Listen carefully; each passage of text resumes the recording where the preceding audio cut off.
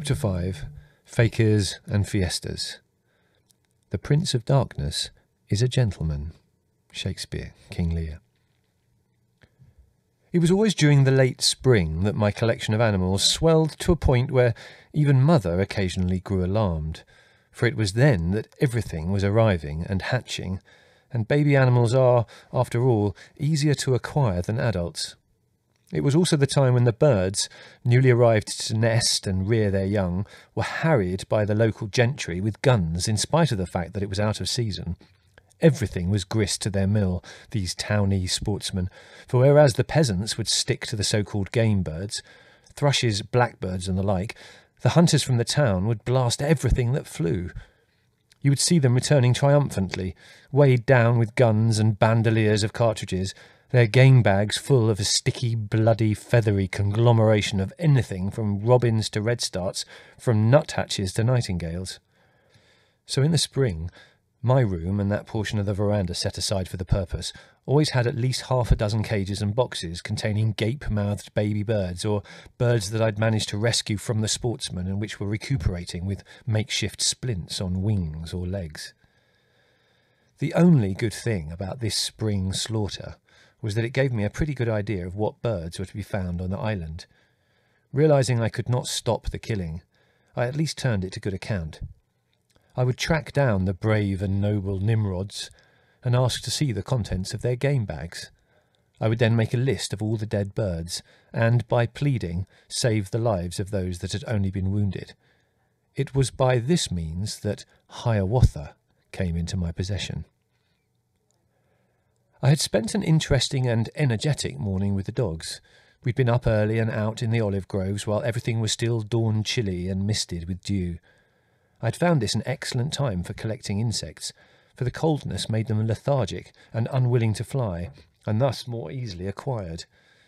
I'd obtained 2 butterflies and a moth new to my collection, 2 unknown beetles, and 17 locusts which I collected to feed my baby birds with.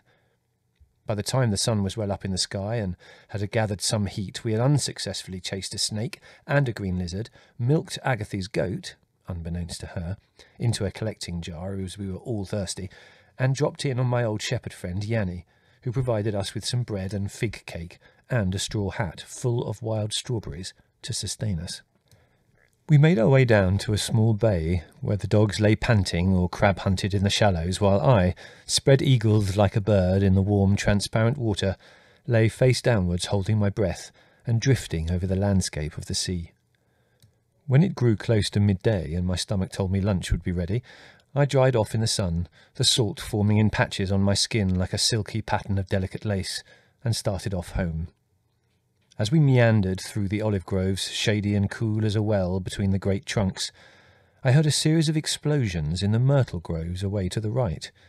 I moved over to investigate, keeping the dogs close to me, for Greek hunters were jumpy and would in most cases shoot before stopping to identify what they were shooting at. The danger applied to me too, so I talked loudly to the dogs as a precaution. "Here, Roger, heel! Good boy, Puke! Whittle! Whittle, come here! Heel! That's a good boy! Puke, come back!" I spotted the hunter sitting on a giant olive root and mopping his brow, and as soon as I knew he had seen us, I approached him. He was a plump, white little man, with a moustache like an elongated black toothbrush over his prim little mouth, and dark glasses covered eyes as round and as liquid as a bird's. He was dressed in the height of fashion for hunting. Polished riding boots, new breeches in white cord, an atrociously cut hacking jacket in mustard and green tweed, beset with so many pockets that it looked like the eaves of a house hung with swallows' nests. His green Tyrolean hat, with its bunch of scarlet and orange feathers, was tilted to the back of his curly head, and he was mopping his ivory brow with a large handkerchief that smelled strongly of cheap cologne. "Calimera, Calimera," he greeted me, beaming and puffing. "Welcome. Whew, it's a hot day, isn't it?" I agreed, and offered him some of the strawberries that remained in my hat.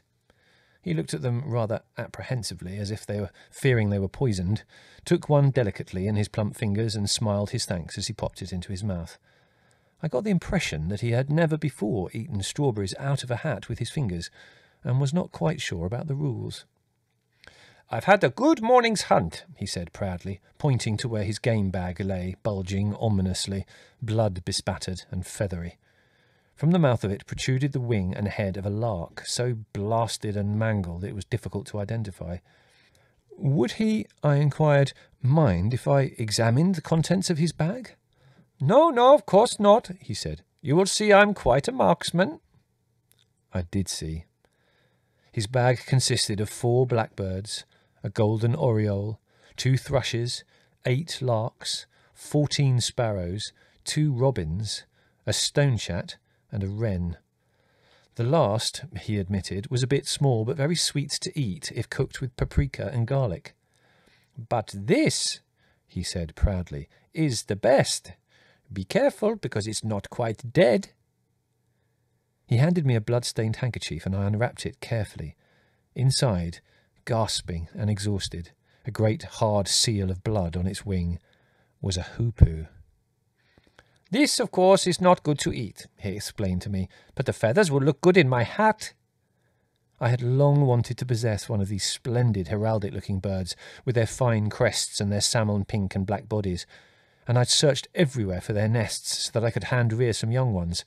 Now here was a live hoopoo in my hands, or, to be more exact, a half-dead one. I examined it carefully, and found that it in fact looked worse than it was, for all it had was a broken wing, and this was a clean break as far as I could judge. The problem was how to get my proud fat hunter to part with it. Suddenly I had an inspiration. I started by saying that it made me feel bitter and annoyed that my mother was not there at that moment, for she was, I explained, a world-famous authority on birds. Mother could, with difficulty, distinguish between a sparrow and an ostrich. She had, in fact, written the definitive work on birds for the hunters of England. To prove it, I produced from my collecting bag a battered and much consulted copy of A Bird Book for the Pocket by Edmund Sanders, a book I was never without. My fat friend was most impressed. He turned over the pages muttering appreciative "po-po-po-po-pos" to himself. My mother, he said, must be a remarkable woman to have written such a book. The reason I wished she was there at this moment, I went on, was because she had never seen a hoopoo. She had seen every other bird on the island, including the rare kingfisher. To prove it, I took the scalp of a dead kingfisher I had found and used as a talisman in my collecting bag and laid it in front of him. He was struck with this little skull cap of bright blue feathers. They were much prettier than the hoopoo feathers when one considered it, I said. It took a little time for the thought to penetrate, but I soon had him begging that I would take the hoopoo to my mother in exchange for the scrap of the velvety blue feathers. I put on a nice display of astonished reluctance, fading into grovelling gratitude, put the wounded hoopoo inside my shirt, and hurried home with it, leaving my hunter friend sitting on his olive root, looking like Tweedledum, and trying happily to fix the kingfisher scalp to his hat with a pin. When I got home, I took my new acquisition to my room and examined it carefully. To my relief, its long, curved, rubbery beak, like a slender scimitar, was intact, for without the use of this delicate organ I knew that the bird could not survive. Apart from exhaustion and fright, the only thing wrong with it appeared to be a broken wing.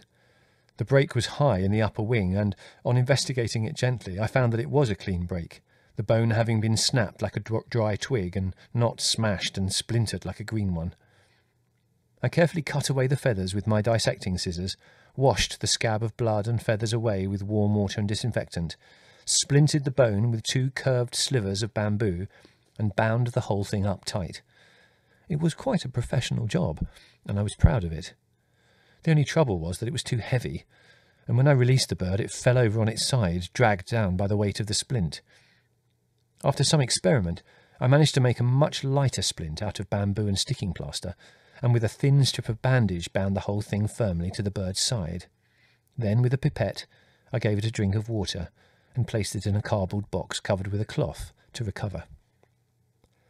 I called the hoopoo Hiawatha, and the family greeted its arrival in our midst with unqualified approval, for they liked hoopoos, and moreover it was the only exotic bird species they could all recognise at 20 paces.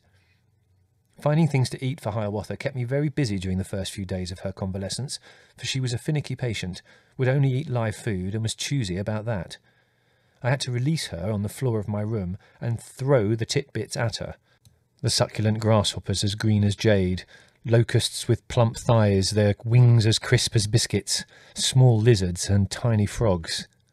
These she would grab and bang vigorously on any suitable hard surface, a chair or a bed leg, the edge of the door or table, until she was sure they were dead.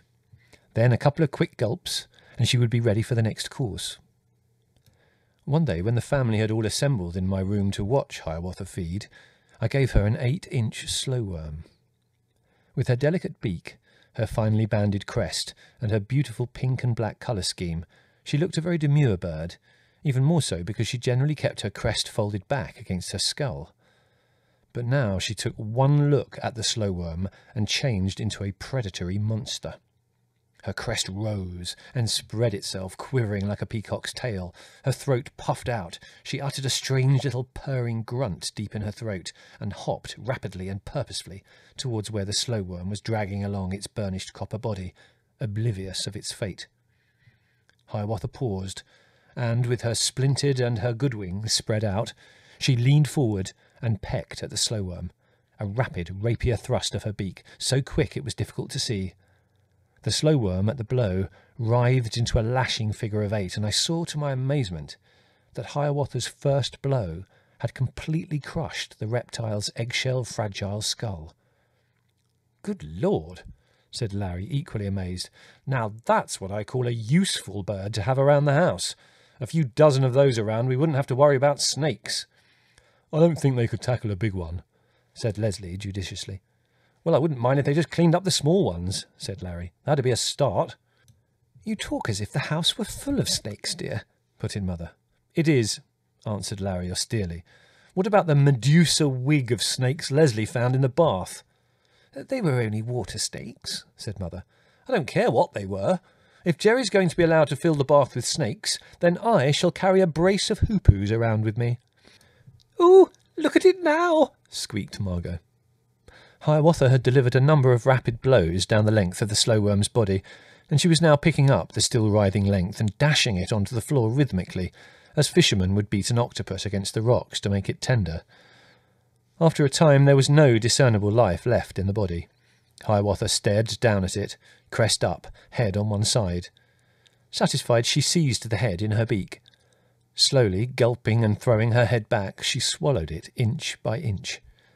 In a couple of minutes there was only half an inch of tail protruding from the corner of her beak. Hiawatha never grew really tame, and she was always nervous, but she learned to tolerate human beings in fairly close proximity to her. When she'd settled down, I used to take her out onto the veranda where I kept various other birds and let her walk about in the shade of the grapevine. It was not unlike a hospital ward, for at that time I had 6 sparrows recovering from concussion brought about by being caught in break-back mousetraps set by peasant boys, 4 blackbirds, and a thrush who had been caught by baited fish-hooks set in the olive groves, and half a dozen assorted birds ranging from a tern to a magpie, recovering from the effects of gunshot wounds. In addition, there was a nest of young goldfinches and an almost-fledged greenfinch which I was hand-rearing. Hiawatha did not seem to mind the proximity of these other birds, but she kept herself to herself, pacing slowly up and down the flagstones, brooding with half-closed eyes, aloofly aristocratic like a beautiful queen imprisoned in some castle. At the sight of a worm, frog, or grasshopper, of course, her behaviour would become anything but queenly. About a week after Hiawatha had entered my avian clinic, I set off one morning to meet Spiro. This was a sort of daily ritual. He would blow loud blasts on his horn when he reached the edge of the property, which was some 50 acres in extent, and I and the dogs would tear through the olive groves to intercept him somewhere along the drive. Panting for breath, I would burst out of the olive groves, the dogs barking hysterically in front of me, and we would hold up the great gleaming Dodge, its hood back, Spiro in his peaked cap crouching, massive, brown and scowling behind the wheel. I would take my place on the running board, holding tight to the windscreen, and Spiro would drive on, the dogs in an ecstasy of mock fierceness trying to bite the front tyres. The conversation every morning was also a ritual that never varied. "Good mornings, Master Jerrys," Spiro would say. "How's are yous?" Having ascertained that I had not developed any dangerous disease during the night, he would inquire after the rest of us. "And how's the families?" he would ask. "How's your mother's, and Master Larry's, and Master Leslie's, and Missy Margot's?" By the time I had reassured him as to their health, we would have reached the villa, where he would lumber from one member of the family to the other, checking as to whether my information was correct. I was rather bored by the daily, almost journalistic interest Spiro took in the family's health, as if they were royalty, but he persisted as if some awful fate might have overtaken them during the night. One day, in a fit of devilry, I told him, in response to his earnest inquiry, that they were all dead. The car swerved off the drive and crashed straight into a large oleander bush, showering Spiro and myself with pink blossoms and nearly knocking me off the running board. "Gollies, Master Jerry's, you mustn't say things like that," he roared, pounding the wheel with his fist. "You makes me scarce when you say things like that. You makes me sweats. Don't you ever say that again." This particular morning, having reassured himself as to the health of each member of the family, he lifted a small strawberry basket covered with a fig leaf from the seat by his side. "Here," he said, scowling at me, "I got some presents for you." I took the leaf off the basket. Inside crouched two naked and repulsive-looking birds. I was enchanted, and thanked Spiro profusely, for they were baby jays, as I could see by their sprouting wing feathers. I'd never had jays before. I was so pleased with them that I took them with me when I went to my studies with Mr. Kralewski. This was the advantage of having a tutor who was as mad about birds as I was. Together we spent an exciting and interesting morning trying to teach them to open their mouths and feed, when we should have been committing the glittering pageantry of English history to memory. But the babies were singularly stupid and refused to accept either Kralewski or myself as a substitute mother. I took them back home at lunchtime, and during the afternoon tried to get them to behave sensibly, but without success. They would only take food if I forced their beaks open and pushed it down their throats with my finger, a process that they strongly objected to, as well they might. Eventually, having shoved enough down them to keep them more or less alive, I left them in their strawberry basket on the veranda and went to fetch Hiawatha, who had shown a marked preference for having her food served on the veranda rather than in the privacy of my room. I placed her on the flagstones and started to throw her the grasshoppers I had caught for her. She hopped eagerly, snapped up the first, killed it, and swallowed it with almost indecent haste. As she sat there gulping, looking rather like an elderly, angular dowager duchess who had swallowed a sorbet the wrong way at a ball, the two baby jays, lolling their heads, bleary-eyed over the edge of their basket, caught sight of her. Immediately they started to call wheezily, open-mouthed, their heads wobbling from side to side like two very old men looking over a fence. Hiawatha put up her crest and stared at them. I did not expect her to take much notice, for she always ignored the other baby birds when they called out to be fed. But she hopped nearer the basket and surveyed the baby jays interestedly. I threw her a grasshopper, and she grabbed it, killed it, and then, to my complete astonishment, hopped up to the basket and crammed the insect down the gaping maw of one of the jays.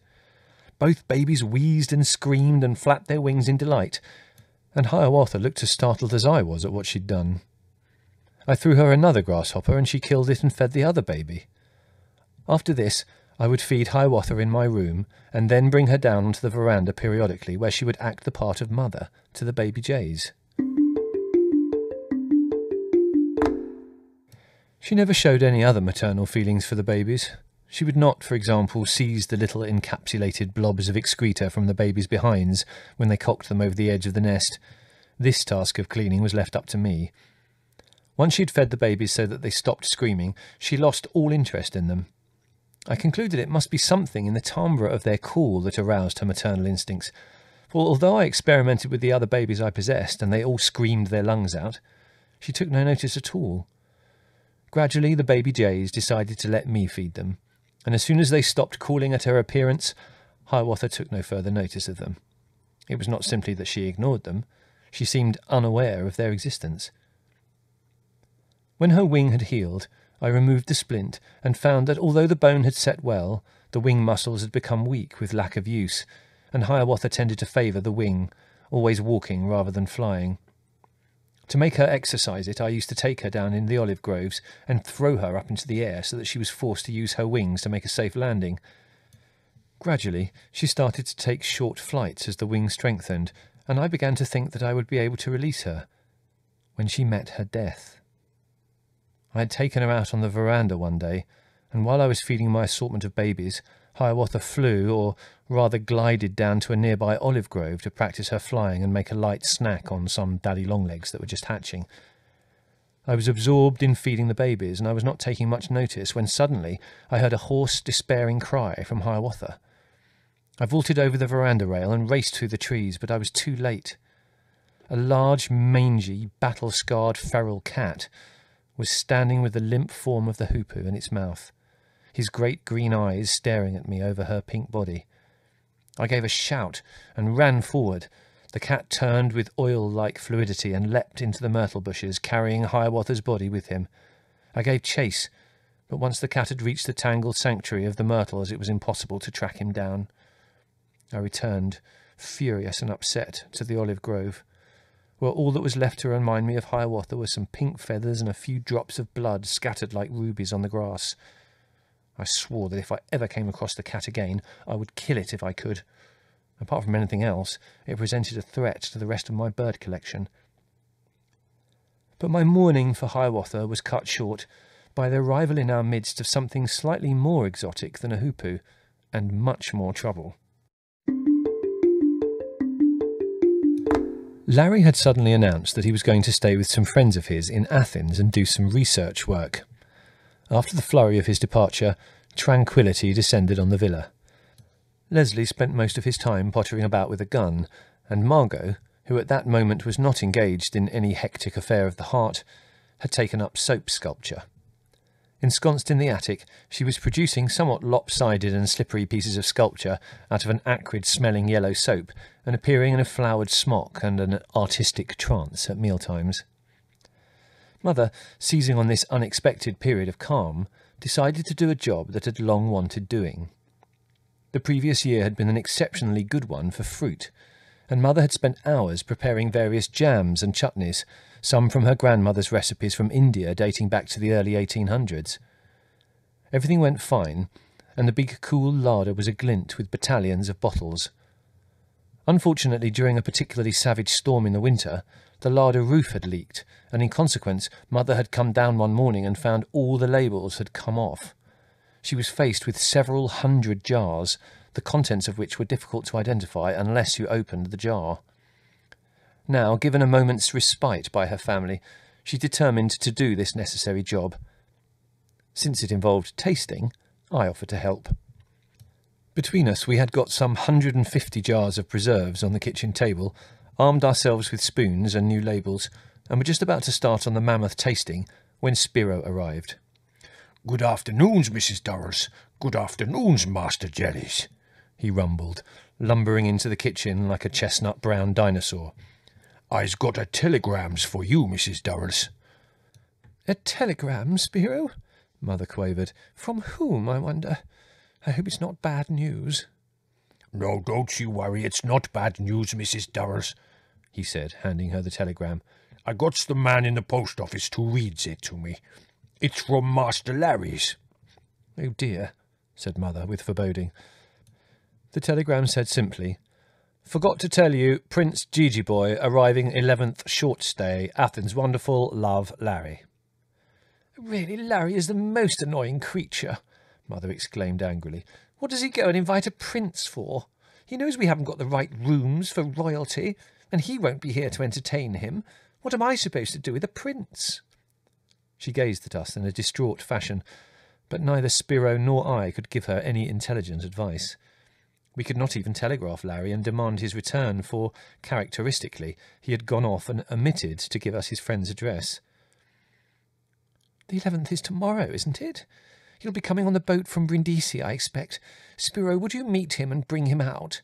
And will you bring some lamb for lunch? Jerry, go and tell Margot to put some flowers in the spare room and to make sure the dogs haven't put any fleas in there. And tell Leslie he must go down to the village and tell Red Spiro we want some fish. Oh, really, it's too bad of Larry. I shall give him a piece of my mind when he gets back. I can't be bothered with entertaining princes at my age." Mother bustled angrily and aimlessly around the kitchen, banging saucepans and frying pans about. I'll bring you some dahlias for the tables.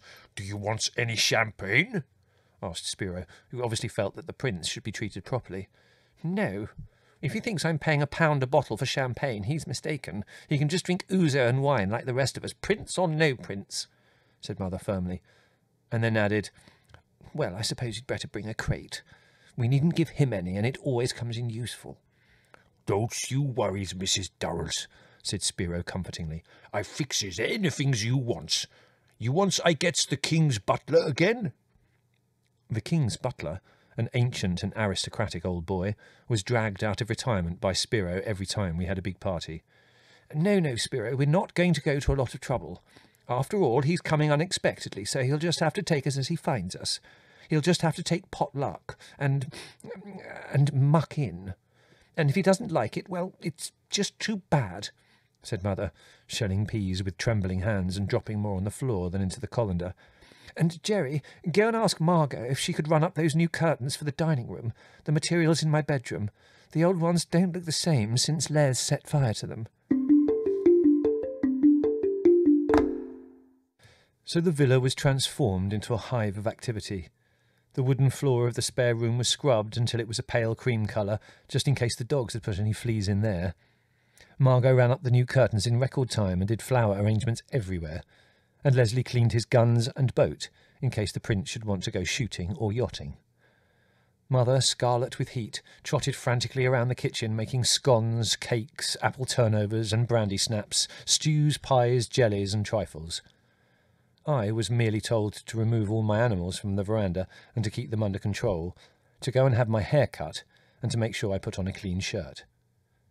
So the following day, all dressed up by Mother's orders, we sat on the veranda and waited patiently for the prince to be brought out to us by Spiro. "What's he a prince of?" asked Leslie. "Well, I don't really know," said Mother. "One of those small states the Maharajas have, I expect." "It's a very odd name, Gigi boy," said Margot. "Are you sure it's real?" "Of course it's real, dear," said Mother. "There are lots of Gigi boys in India. It's a very old family name, like "Smith?" suggested Leslie. No, not nearly as common as that. No, the Gigi boys go right back in history. There must have been Gigi boys long before my grandparents went to India." "His ancestors probably organised the mutiny," suggested Leslie with relish. "Let's ask him if his grandfather invented the Black Hole of Calcutta." "Oh, yes, let's," said Margot. "Do you think he did? What was it?" "Leslie, dear, you shouldn't say things like that," said Mother. "After all, we must forgive and forget." "Forgive and forget what?" asked Leslie, bewildered, not having followed Mother's train of thought. "Everything," said Mother firmly, adding rather obscurely, "I'm sure they meant well." Before Leslie could investigate this further, the car roared up the drive and drew up the veranda with an impressive squeal of brakes. Sitting in the back, dressed in black, and with a beautifully arranged turban as white as a snowdrop bud, sat a slender, diminutive Indian, with enormous glittering almond-shaped eyes that were like pools of liquid agate, fringed with eyelashes as thick as a carpet. He opened the door deftly and leapt out of the car. His smile of welcome was like a lightning flash of white in his brown face. Well, here we are at last," he cried excitedly, spreading his slender brown hands like butterfly wings and dancing onto the veranda. "You must be Mrs. Durrell, of course, such charm, and you are the hunter of the family Leslie, and Margot the beauty of the island, without doubt, and Jerry the savant, the naturalist par excellence. I can't tell you how hot it makes me to meet you all." Yes, we're delighted to meet you, Your Highness," Mother began. Gigi boy uttered a yelp and slapped his forehead. "Dash and damnation," he said. "My foolish name again. My dear Mrs. Durrell, how can I apologize? Prince is my Christian name. A whim on my mother's part to make our humble family royal, you understand. A mother's love, A dream son will aspire to golden heights, No, poor woman. We must forgive her, I am plain Prince Gigi boy, at your service." "Oh," said Mother, who, having geared herself to cope with royalty, felt somewhat let down. "Well, what do we call you?" "My friends, of which I have an inordinate number," said the new arrival earnestly, "call me Gigi. I do hope that you will call me the same." So Gigi took up residence, and during the short time he was there, created greater havoc and endeared himself more to us than any other guest we had had. With his pedantic English, his earnest, gentle air, he took such a deep and genuine interest in everything and everyone that he was irresistible. For Lugaretzi he had various pots of evil-smelling sticky substances with which to anoint her numerous imaginary aches and pains. With Leslie he would discuss in grave detail the state of hunting in the world, and give graphic and probably untrue stories of tiger and wild boar hunts he had been on. For Margot he procured some lengths of cloth, and made them into saris and taught her how to wear them. Spiro he would enthrall with tales of the riches and mysteriousness of the East, of bejewelled elephants wrestling with each other, and maharajas worth their weight in precious stones. He was proficient with his pencil, and as well as taking a deep and genuine interest in all my pets, completely won me over by doing delicate little sketches of them for me to stick in my natural history diary, a document which was, to my mind, considerably more important than a combination of the Magna Carta, the Book of Kells, and the Gutenberg Bible, and was treated as such by our discerning guest. But it was Mother that Gigi really charmed into submission. For not only did he have endless mouth-watering recipes for her to write down, and a fund of folklore and ghost stories, but his visit enabled Mother to talk endlessly about India, where she had been born and bred, and which she considered her real home. In the evening we would sit long over our meal at the big creaking dining table, the clusters of oil lamps in the corners of the great room blooming in pools of primrose yellow light, the drifts of small moths fluttering against them like snow. The dogs lying in the doorway, now their numbers had risen to 4, they were never allowed into the dining room, would yawn and sigh at our tardiness, but we would be oblivious to them. Outside, the ringing cries of the crickets and the crackle of tree frogs would make the velvety night alive. In the lamplight, Gigi's eyes would seem to grow bigger and blacker like an owl's, with a strange liquid fire in them. "Of course, in your day, Mrs. Durrell, things were very different. You could not intermingle, no, strict segregation, wasn't it? But now things are better. First, the Maharajas got their toes in the doors, and nowadays even some of us humbler Indians are allowed to intermingle, and thus accrue some of the advantages of civilization," said Gigi one evening. "In my day," said Mother, "it was the Eurasians that they felt most strongly about. We wouldn't be allowed even to play with them by my grandmother. Of course we always did." "Children are singularly insensitive to the correct civilized behaviour," said Gigi, smiling. "Still, there were some difficulties at first, you know. Rome, however, was not built in a day. Did you hear about the Babu in my town who was invited to the ball?" "No, what happened?" "Well, he saw that after the gentlemen had finished dancing with the ladies, they escorted them back to their chairs, and fanned them with the ladies' fan. So having conducted a sprightly waltz with a European lady of some eminence, he conducted her safely back to her seat, took her fan, and said, 'Madam, may I make wind in your face?'" "That sounds like the sort of thing Spiro would say," said Leslie. "I remember once," said Mother, throwing herself into reminiscence with pleasure, "when my husband was chief engineer in Roorkee. We had the most terrible cyclone. Larry was only a baby. The house was a long, low one, and I remember we ran from room to room trying to hold the doors shut against the wind. And as we ran from room to room, the house simply collapsed behind us. We eventually ended up in the butler's pantry, but when we had the house repaired, the Babel contractor sent in a bill which was headed for repairs to chief engineer's backside."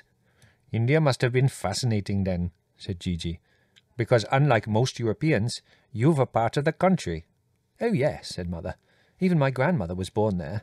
When most people talked of home and meant England, when we said home, we meant India." "You must have travelled extensively," said Gigi enviously. "I suppose you've seen more of my country than I have." "Practically every nook and cranny," said Mother. "My husband being a civil engineer, of course, he had to travel. I always used to go with him. If he had to build a bridge or a railway right out in the jungle, I'd go with him and we'd camp." "That must have been fun," said Leslie enthusiastically. "A primitive life under canvas." "Oh, it was. I loved the simple life in camp. I remember the elephants used to go ahead with the marquees, the carpets and the furniture, and then the servants would follow in the ox carts with the linen and silver." "You call that camping?" interrupted Leslie incredulously. "With marquees?" "We had only 3, said Mother defensively. "A bedroom, dining room and a drawing room, and they were built with fitted carpets anyway." "Well, I don't call that camping," said Leslie. "It was," said Mother. "It was right out in the jungle. We could hear tigers and all the servants were terrified. Once they killed a cobra under the dining table." "And that was before Jerry was born," said Margot. "You should write your memoirs, Mrs. Durrell," said Gigi gravely. "Oh, no," laughed Mother. "I couldn't possibly write. Besides, what would I call it?" "How about It Took 14 Elephants," suggested Leslie. "Or Through the Forest on a Fitted Carpet," suggested Gigi. "The trouble with you boys is you never take anything seriously," said Mother severely. "Yes," said Margot. "I think it was jolly brave of Mother to camp with only 3 marquees and cobras and things." "Camping," snorted Leslie derisively. "Well, it was camping, dear. I remember once one of the elephants went astray and we had no clean sheets for 3 days. Your father was most annoyed." "I never knew anything as big as an elephant could go astray," said Gigi, surprised. "Oh, yes," said Leslie. "Easily mislaid elephants." "Well, anyway, you wouldn't like it if you were without clean sheets," said Mother with dignity. "Of course they wouldn't," put in Margot. "And I think it's fun hearing about ancient India, even if they don't." "But I do find it most educational," Gigi protested. "You're always making fun of Mother," said Mother. "I don't see why you should be so superior just because your father invented the black hole or whatever it was." It says much for Gigi that he almost fell under the table laughing, and all the dogs started barking vociferously at his mirth. But probably the most endearing thing about Gigi was his intense enthusiasm for anything he happened to take up, even when it was demonstrated beyond a shadow of a doubt that he could not achieve success in that sphere of activity. When Larry had first met him, he had decided to be one of India's greatest poets, and with the aid of a compatriot who spoke little English— "He was my compositor," Gigi explained. He started a magazine called Poetry for the People, or Pottery for the People, or Pottery for the People, depending on whether Gigi was supervising his compositor or not. This little magazine was published once a month, with contributions from everyone that Gigi knew, and some of them made strange reading, as we discovered, for Gigi's luggage was full of blurred copies of his magazine which he would hand out to anyone who displayed interest. Perusing them, we discovered such interesting items as The Pottery of Stiffened Splendour, a Critical Evaluation. Gigi's compositor friend apparently believed in printing words as they sounded, or rather as they sounded to him at that moment. Thus there was a long and eulogistic article by Gigi on T.S. Eliot, Pot Supreme. The compositor's novel spelling, combined with the misprints naturally to be found in such a work, made reading it a pleasurable though puzzling occupation. Why not a black pot laureate, for example, posed an almost unanswerable question, written apparently in Chaucerian English, while the article entitled Roy Campbell, Ball Fighter and Pot made one wonder what poetry was coming to. However, Gigi was undaunted by the difficulties, including the fact that his compositor never pronounced the letter H and so never used it. His latest enthusiasm was to start a second magazine, printed on the same hand press with the same carefree compositor, devoted to his newly evolved study of what he called Fakir, which was described in the first copy of Fakir for All as an amalgam of the mysterious East bringing together the best of yoga and Fakirism, giving details and teaching people how. Mother was greatly intrigued by Fakir until Gigi started to practice it. Clad in a loincloth and covered in ashes, he meditated for hours on the veranda, or else walked in a well-simulated trance through the house, leaving a trail of ashes behind him. He fasted religiously for days, and on the 5th day worried Mother to death by fainting and falling down the stairs. "Really, Gigi," said Mother crossly, "this has got to stop. There's not enough of you to fast." Putting him to bed, Mother concocted huge strength-giving curries, only to have Gigi complain that there was no Bombay duck, the dried fish which was such a pungent and attractive addition to any curry. "But you can't get it here, Gigi. I've tried," Mother protested. Gigi waved his hands like pale bronze moths against the white of the sheet. "Fakir tells that in life there is a substitute for everything," he said firmly. When he recovered sufficiently, he paid a visit to the fish market in the town and purchased a vast quantity of fresh sardines. We came back from a pleasant morning shopping in the town to find the kitchen and its environs untenable. Gigi, brandishing a knife with which he was gutting the fish before laying them out in the sun to dry outside the back door, was doing battle with what appeared to be every fly, bluebottle and wasp in the Ionian Islands. He'd been stung about 5 times, and one eye was swollen and partially closed. The smell of rapidly decomposing sardines was overwhelming, and the kitchen floor and table were covered in snowdrifts of silver fish skin and bits of entrails. It was only when Mother showed him the article on Bombay duck in the Encyclopaedia Britannica that he reluctantly gave up the idea of sardines as a substitute. It took Mother 2 days, with buckets of hot water and disinfectant, to rid the kitchen of the smell, and even then there was still the odd wasp blundering in, hopefully, through the windows. "Perhaps I'd better find you a substitute in Athens or Istanbul," said Gigi hopefully. "I was thinking that lobster baked and crushed to a powder." "I wouldn't worry about it, Gigi dear," said Mother hurriedly. "We've done without it for some time now, and it hasn't hurt us."